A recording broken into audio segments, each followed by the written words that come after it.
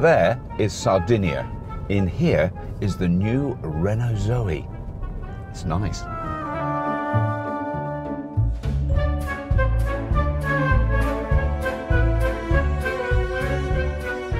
Hello and welcome to a lovely, sunny, balmy and warm episode of Fully Charged. Coming to you this time from Sardinia. I've never been here before. It's amazing. It's really beautiful. And we've been driving through it in this amazing car. This is the new Renault Zoe with a 52 kilowatt hour battery.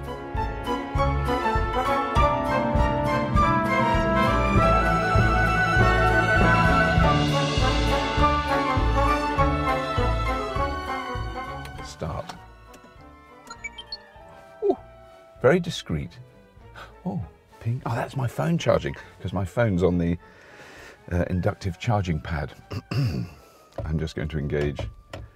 Oh, D.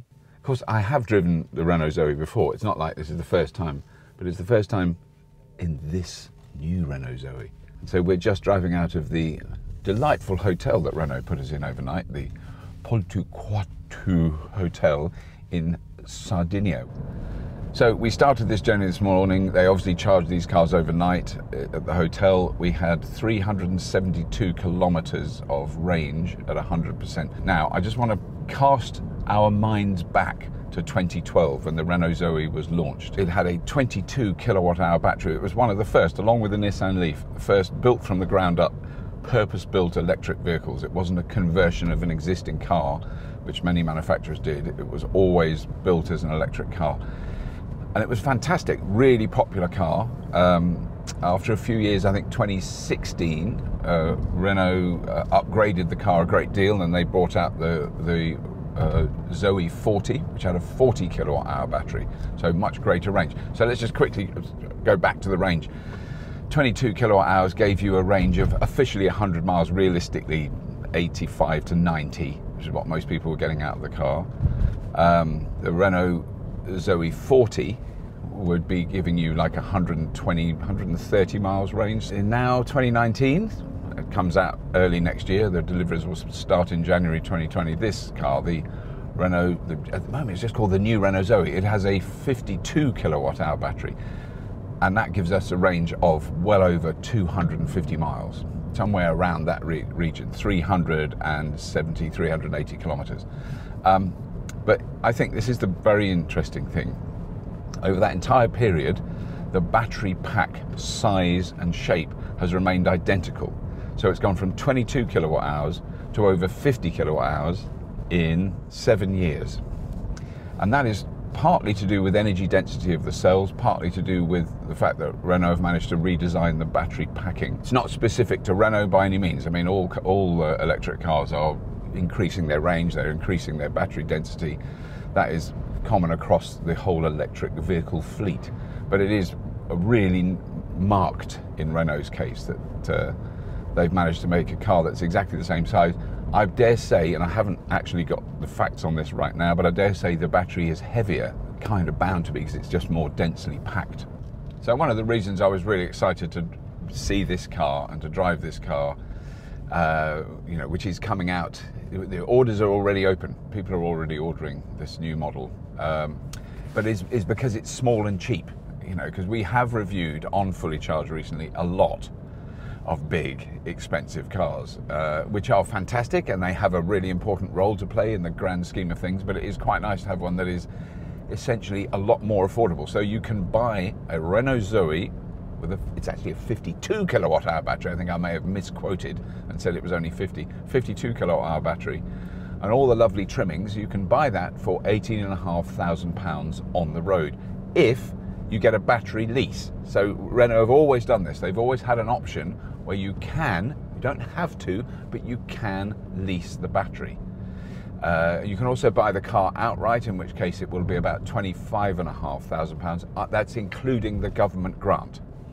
So, and some people got very angry about the battery leasing option, like they got furious about it. I got lots of tweets and we got lots of comments on early YouTube episodes about the Renault Zoe.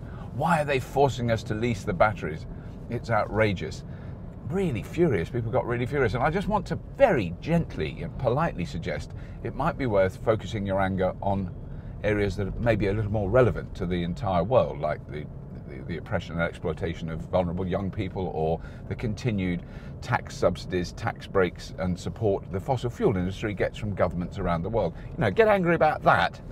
I'm right behind you. Getting angry about whether or not to lease a battery in an electric car, it's debatable.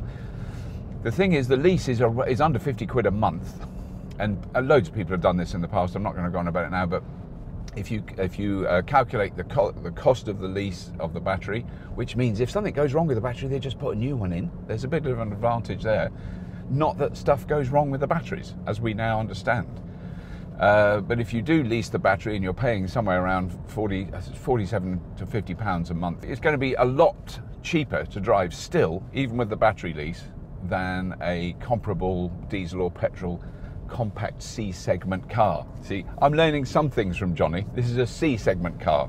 Don't ask me why, but that's what it is. Anyway, that I think is a really reasonable price. You know, I'm impressed with that.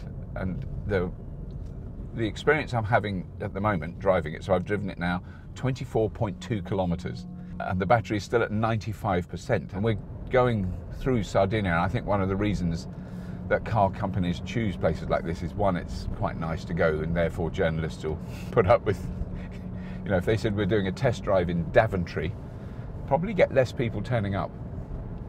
Sardinia is lovely, but it's also hilly, so we can go up hills and down hills, so we get some idea of what the region is like driving it here. But, you know, to have driven 25 kilometers and used 5% of the battery, it gives an impression of the range of this car.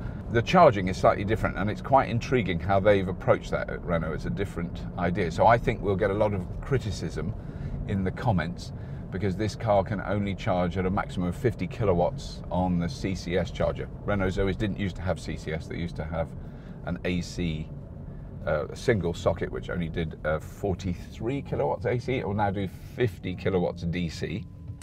If you want, you don't have to have that as an option when you buy the car. But using the same socket, you can charge on any domestic charger at 7 kilowatts, like anyone who has an electric car will have that already.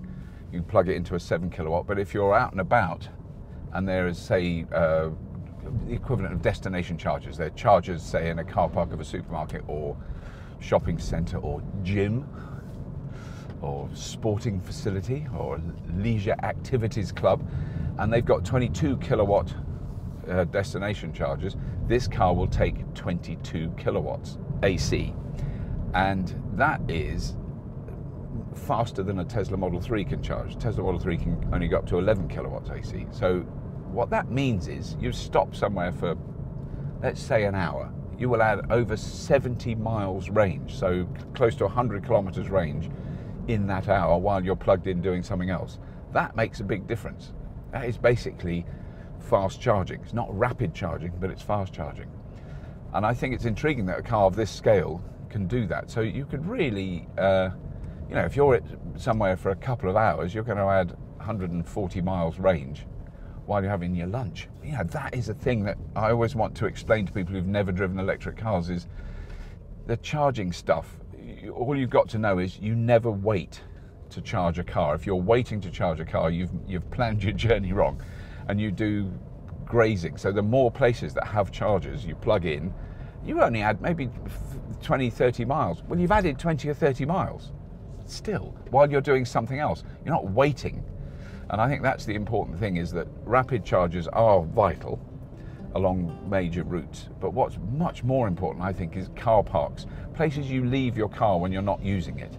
Those are places where we need chargers. They're much cheaper to install. We want car parks with hundreds of chargers in, not one in the corner with a green leaf painted on the floor.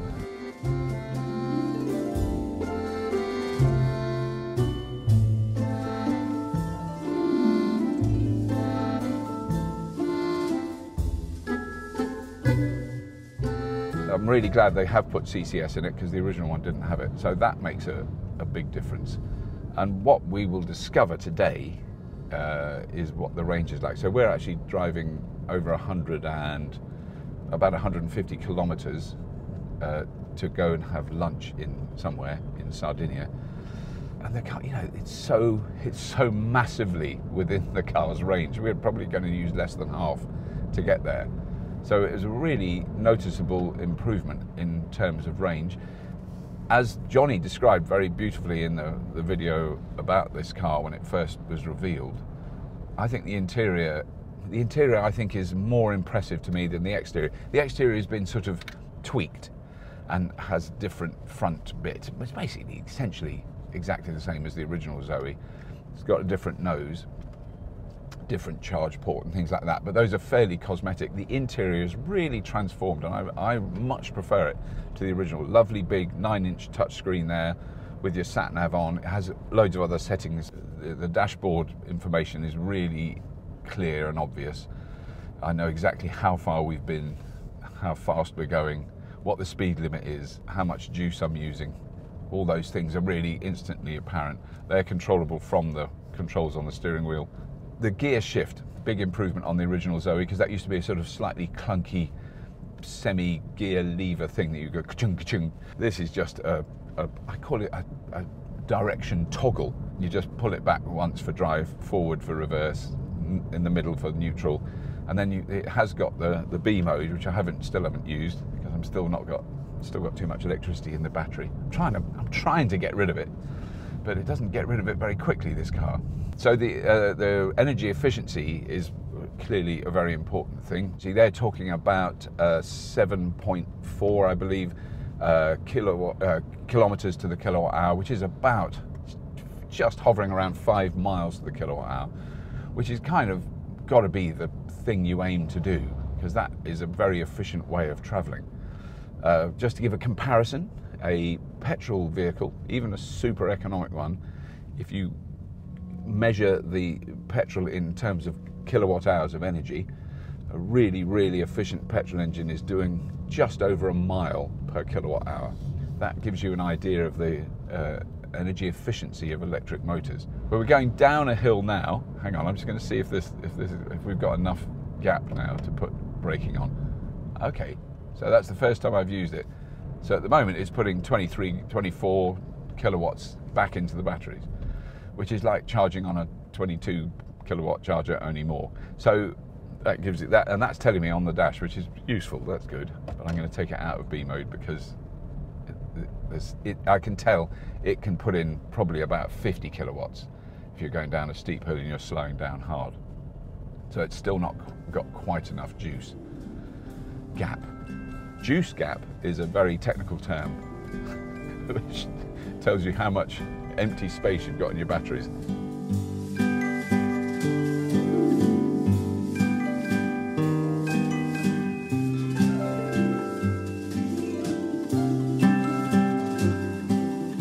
So I've now driven 131.2 kilometers on this journey. I just want to update the fact that I have driven the Zoe before on every version of it.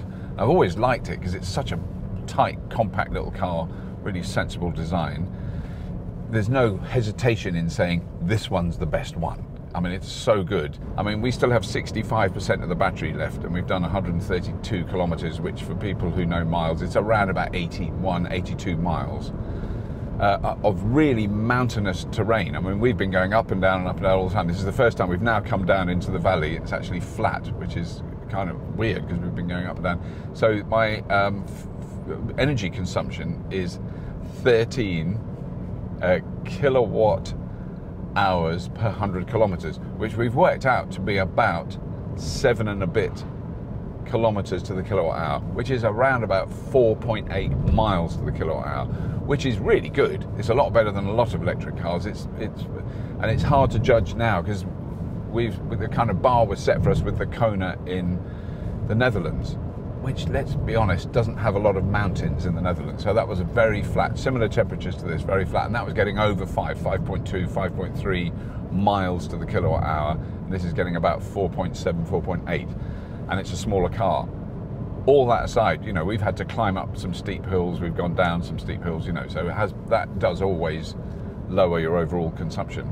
The other thing I really do like, and I've sort of appreciated while I've been driving it, is the interior. And it is extraordinary what they've done. All the plastic inside here, all the plastic fittings, all the, you know, the mouldings around the dash, everything is made of 100% recycled plastic. It is actually plastic bottles and bits of plastic from old cars that are mashed up, melted down, reused.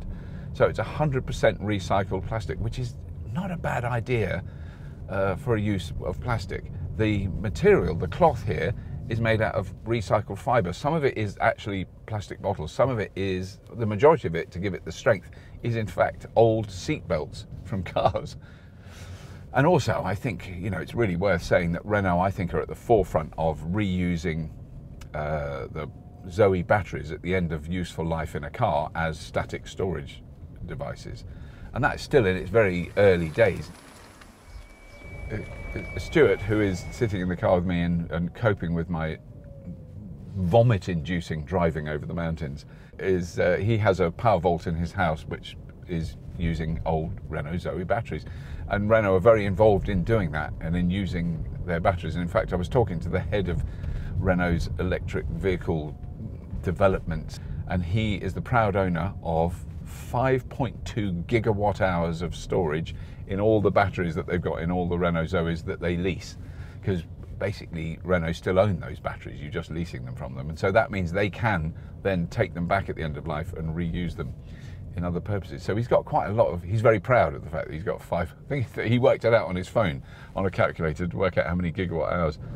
While I'm here, I'm just going to do a thing, right, just to try this out, because I haven't really done this. So we're driving on Eco. I'm going to turn Eco off and just have a go. There's no one behind me, because I haven't done this before. Okay. So that's maximum thrashing it acceleration. I'm going to say that is not breathtaking. It's actually very comfortable. And by the end of it, I was going very fast. So it's a constant increase, but the initial burst from a standing start is not impressive when you compare it to, you know, I'm not going to compare it to something like a Tesla, but even a Jag-I Pace, even a Leaf's got a bit more boomph at the beginning. That was actually quite a gentle uptake of speed.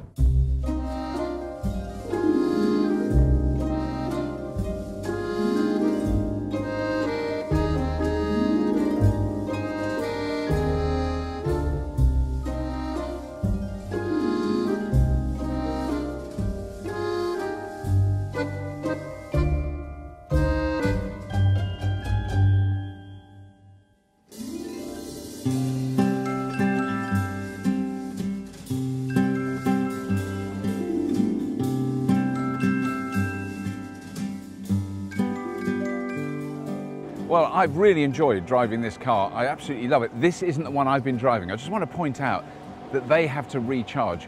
I don't. When they got here, they only had 44%. I had 65 on the same road. I say nothing about other journalists' driving skills. So I think really crucial things about this car.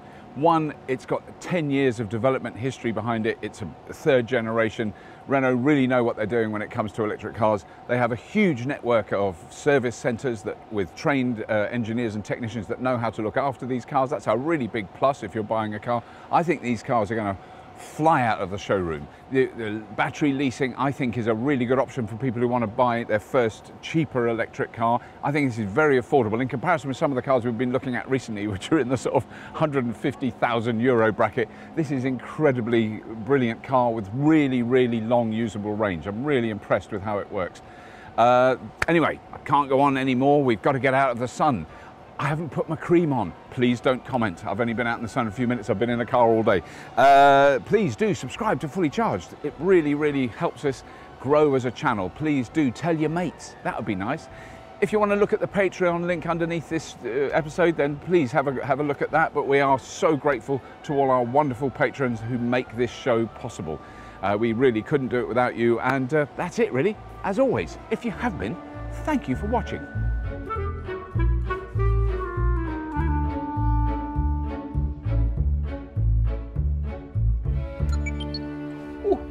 Very discreet.